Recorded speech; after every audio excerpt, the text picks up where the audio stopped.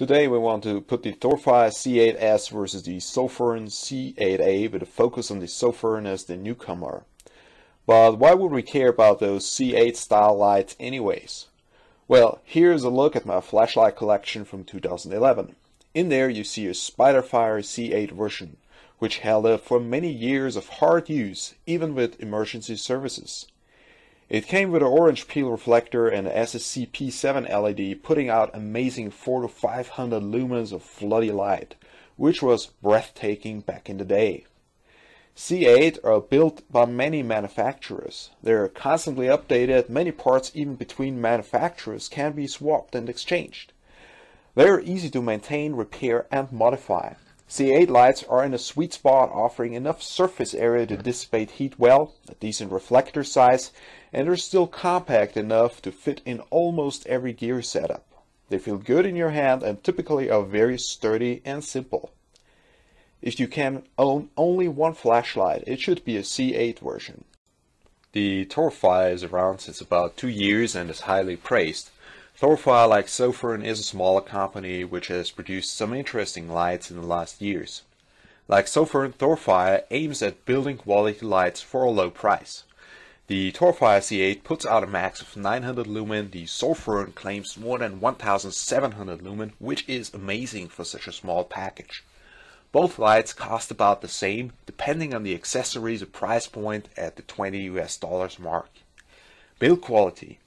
At first they look the same apart from the electronics and LED. My Thorfire has been used extensively as a bike lamp. That is why it is scratched up a bit. You can swap all the parts between the two lights. The host is the same besides a small difference in length. However, the Thorfire is heavier, featuring a more solid reflector and maybe some more aluminum in other areas as well. It has thicker anodizing, a texture adding to grip, and a little more attention to details. For example, on the bezel you see a better quality of machining, cleaner cutbacks. The Sofirn has a pretty satin-like anodizing with a few little flaws out of the package. It is good, but this area goes to the Thorfire C8 version. Let's talk about the light output. The Sofirn comes with a mystery 18650 cell that says it is protected, but maybe it's not. Also, the cell does not deliver the amps for the light. The Sofirn steps back on the timer from 1700 lumen mode after 3 minutes to protect the light from overheating. But with the mystery 18650 cell, the light barely gets lukewarm. If you do the same, however, with a LG high drain cell, the light is so hot after 3 minutes that it is uncomfortable to touch. Also, it is much brighter, probably closer to 2000 lumen. So if you want to use the Sofirn to its full potential, get a good high drain cell. Sofirn has messed up with the battery. This needs to be corrected. I do all the night shots with the LG cell. Even with the dubious Sofirn mystery cell, the light is still brighter than a Thorfire C8, but with the proper high drain cell you get a few hundred more lumen. Let's mention the light quality. Both lights feature almost the same smooth reflector. They produce a tight hotspot and a useful large spill area. They're throwers, but still useful for general purpose. The Sofirn has a warmer light color, which is a real plus over the Thorfire. Let's talk about the modes. I will not give you a detailed explanation of all the modes on both lights.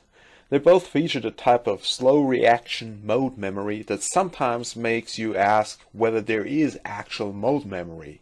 But believe me, there is mode memory, you just need to be a little bit slower with clicking through the modes. Now both lights feature a reverse clicky and they have a hidden strobe. The Sofirn is a bit more sophisticated as it features a group mode, which I like. The Thorfire has a high mode at 900 lumen, which is the sweet spot between reasonable heat production and maximum light output. The Sofirn offers nothing at the 1000 lumen mark. It has either a 1700 plus lumen mode, which produces too much heat for continuous operation, or a 600 lumen mode. In between the gap is a sweet spot that the Sofirn ignores. This is interesting as according to the manual it should have a mode with 1050 lumen in group 2, but this is the same 1700 lumen mode like in group 1. If things would work like in the manual, group 2 would be a safe mode offering the best balance between excess heat and light output. But I guess you still can use the lamp with a low drain cell, limiting the light output and preventing overheating. The light is still very bright. So let's come to the conclusions. Thorfire and Sofirn make good lights for small budgets. Their C8 are among the finest C8 versions out there. The Thorfire C8S is a wonderful light. Everything is done right. If you don't need extreme output and you don't have high drain cells, and if you are okay with the colder light color, go with the Thorfire. If you want a single LED emitter C8 version that is close to being maxed out in terms of light output, then go with the Sofirn. The Sofirn has a few cosmetic problems, while the questionable battery delivered by Sofirn is not the fault of the C8A. I like my Sofirn C8A and plan to upgrade it with a stainless steel bezel from Convoy soon. That is the beauty of C8 lights, you can always mix and match.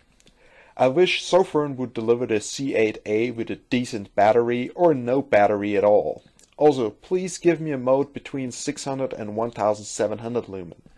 Some knurling on the battery tube and maybe a bit more mass to dissipate the heat faster would also be nice.